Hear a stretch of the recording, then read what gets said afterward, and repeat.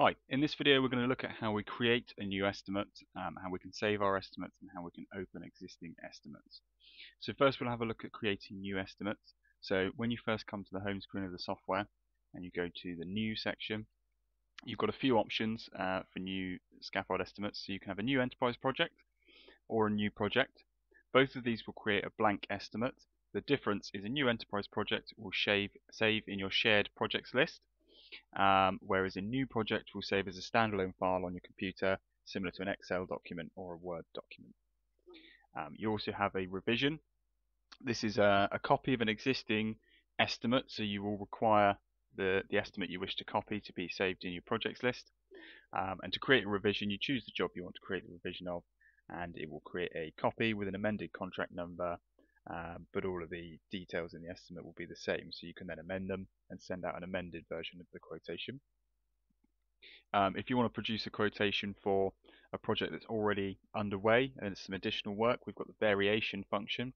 That will copy an existing estimate again. It will retain the customer information, the site information, the contract number, but it will create a blank quote.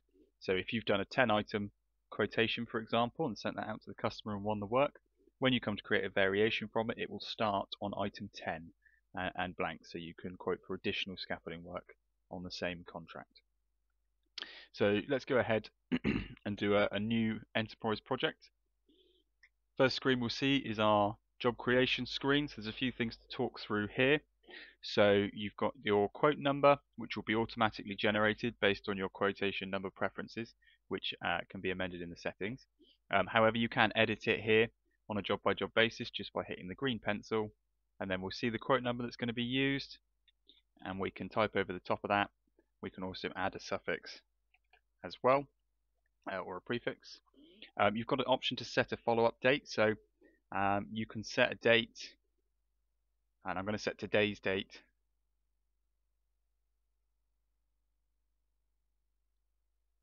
just so that we can see where that appears on the screen. This will basically mean that when you open the software on the date that you've set, you'll get a little reminder on the home screen to tell you that you've got to follow up that quote and chase it up with the customer. You can select a pricing rate here, and you can add a description. This is a sort of summary of the job. So when you're viewing them in the project list, you can kind of see a quick glance what the project's about. So that might be access scaffolding for roofing repairs. Okay.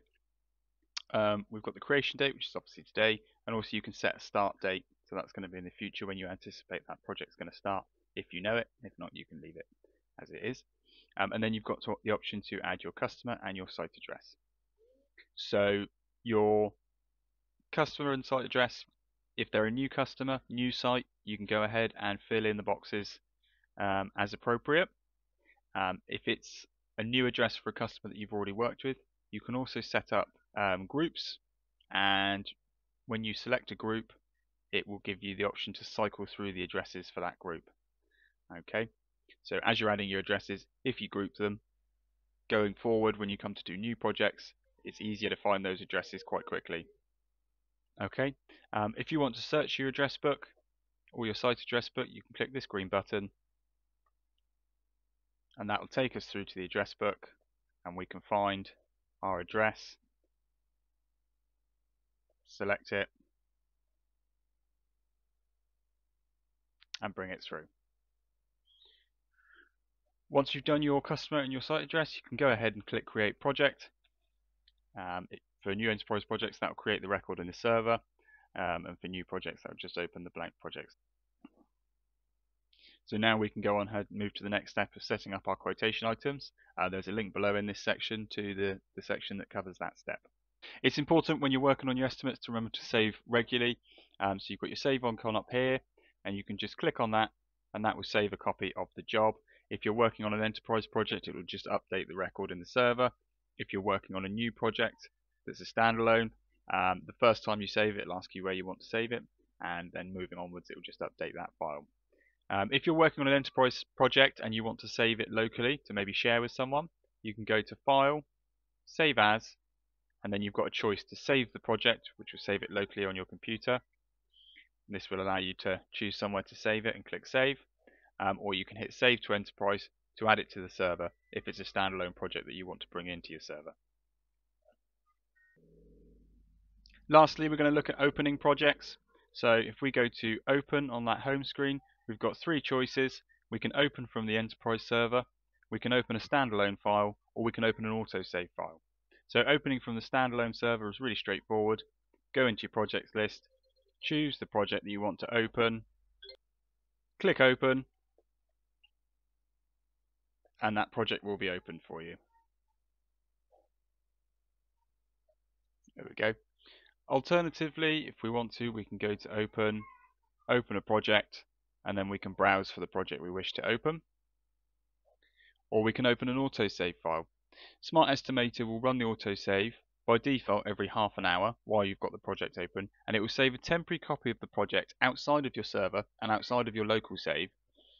So if you have any problems, laptop runs out of battery, or there's an issue and you lose some work, you can click Open Autosave, you can find your recent save for that project and click Open, and it will reopen the saved copy, which you can then edit, save back into your server by going File, Save As, Save to Enterprise Server, or overwrite your previous project. The autosave settings are available in the settings menu. You can choose where they save, how often they save, and how many copies it saves per project. Thanks for watching. I hope this answers a few questions on getting started. If you move on to the next section, setting up your quotation items, we can carry on learning about how to use Smart Estimator.